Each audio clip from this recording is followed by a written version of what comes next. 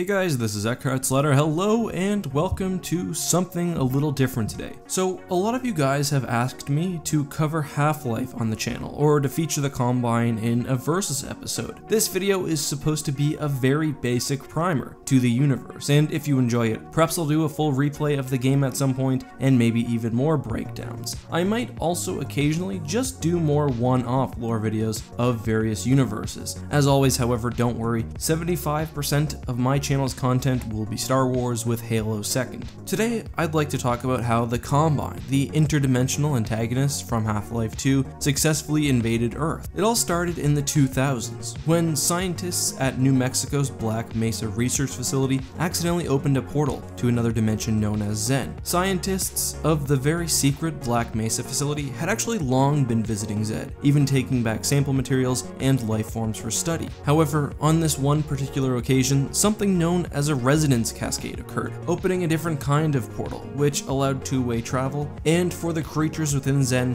to come to Earth. Various alien types launched a coordinated campaign against Black Mesa, and the facility was also set upon by government soldiers, looking to remove all evidence of the event. Eventually, Black Mesa scientist Gordon Freeman enters Zen, destroying Nylanth, the creature which was maintaining the portal and organizing the invasion. The facility itself is destroyed, and there is evidence that the US military moved into Zen to neutralize any remaining hostile forces. However, this is only the beginning. Several important things are alluded to in the first game, which become even more prominent by Half-Life 2. First, Zen is a transitionary space between dimensions, and the forces within Zen from Half-Life 1 were in fact not originally from that dimension, with their attack on Earth not really aggression, but rather an avenue of escape. We also learn that the events of Half-Life 1 do not fully close the rift between dimensions, and that the resonance cascade caused more than just a local invasion, but also portal storms across the globe. These caused the attention of and are eventually used by the Combine, a massive empire which exerted its influence throughout several dimensions and universes. It's unclear how long it took the Combine to discover Earth, but once they did, they set forth to subjugate it. The timeline here is a bit fuzzy, but Half-Life 2 occurs some 20 years after Half-Life 1, and the Combine rule had been established on the planet for some time, but ultimately it's unimportant. Little is also known about how the Combine actually took Earth. However, we know that the conflict was extraordinarily short, with humanity surrendering in 7 hours, hence a newspaper in Half-Life 2 referring to the conflict as the 7-Hour War. Earth was most likely overwhelmed by the sheer size and power of the interdimensional empire. By Half-Life 2, Earth is guarded by only an occupation force, but the planet is still relatively easily subjugated. Obviously, a multi-universal empire would have vast resources at its disposal. The peace between the Combine Empire and humanity was negotiated by Dr. Wallace Breen, former administrator of Black Mesa. Breen's intentions are unclear, especially given his prior role with the organization. He may have orchestrated the entire invasion as some sort of plant for the Combine, although it appears that the Empire was not aware of Earth before the rift's opening. Further complicating things is the presence of the G-Man and the influence that they exerted on everyone throughout the story. Regardless, it does seem obvious that without peace, humanity would have easily been wiped out. Of course, the Combine is able to fully dictate every aspect of the surrender and are in fully control of the planet, which they totally subjugate and enslave. Dr. Breen is given the role of Earth's administrator, though wields no real power. The Combine dominate the planet, draining the Earth's oceans, establishing local garrisons with massive structures like the Citadel, and controlling the lives of humans who are kept within major cities. They also create suppression fields and use nefarious technologies to physically and mentally transform citizens into subjects of the Combine, including Overwatch military units. The oppression is severe, freedom is all but removed, and the Earth and the lives of every human on it have become only a small cog in the Combine Empire. The suppression fields they've placed, which removes humanity's ability to reproduce, and of course, their willingness to commit genocide or mass murder, means that the current humans alive on the planet represent perhaps humanity's last generation. By the time of Half-Life 2, the governments of Earth have fully collapsed, and the largest group opposing the Combine is the Resistance, made up of both humans and Vortigaunts. The war will certainly be an uphill one, but a major victory came with the Resistance's destruction of the City 17 Citadel.